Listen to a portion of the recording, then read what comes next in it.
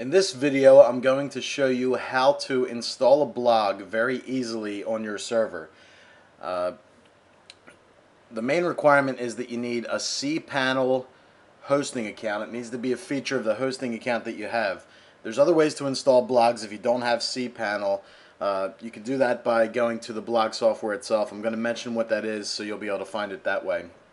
But if you have cpanel, which I suggest that you get for multiple reasons, you can install the most popular blog right now is WordPress, and it's a free blog. There's other popular blogs. Movable Type is one, but you actually have to pay for that. So WordPress is a popular blog. This is definitely a blog that I like to use. I use WordPress, and a lot of people like WordPress. It's one of the most popular blogs right now. So as you can see, I'm logged into plutoniummlm.com inside of cpanel. And all you do is you scroll down. This may or may not look exactly like your cpanel because there's a couple different formats out there, but this is the cpanel I'm in. So it may look slightly different, but it'll have these same components. So I'm logged into plutoniummlm.com. I'm going to scroll down, and you need to find Fantastico. Okay, Fantastico. I can see it right here. You see the smiley face. And I'm going to click on it, and I'm going to enter Fantastico. There's a lot of software that's real easy to just install onto your website very easily from Fantastico. So here you can see that it says blogs. There's B2 Evolution, Nucleus, P Machine Free, and WordPress. I'm going to be installing WordPress, but feel free to play around with the other softwares as well. But I like WordPress, so I'm going to use WordPress. So I click on WordPress, and here it gives me a little screen here. Okay. I want to click on New Installation. That's going to install it for me. So let me click on that. And it asks me where I'd like to install it. The installation location, plutoniummlm.com. Install in directory. Well, I want it to be in the /blog.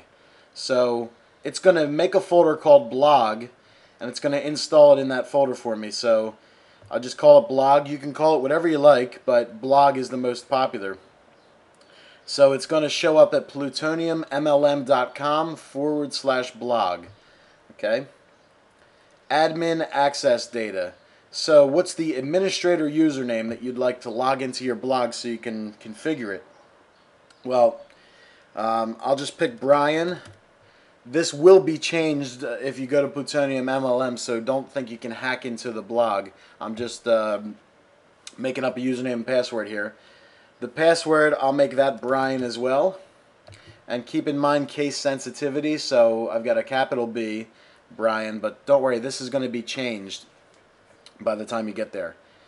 Admin nickname, I'll make that Brian as well.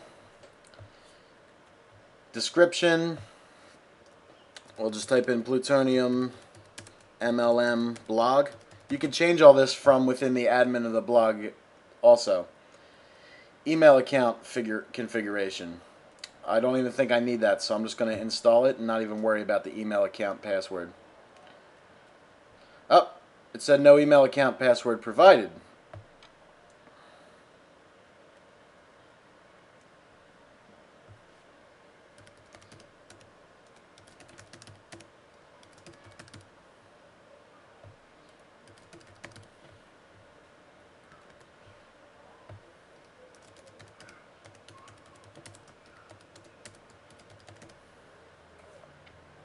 Email account password.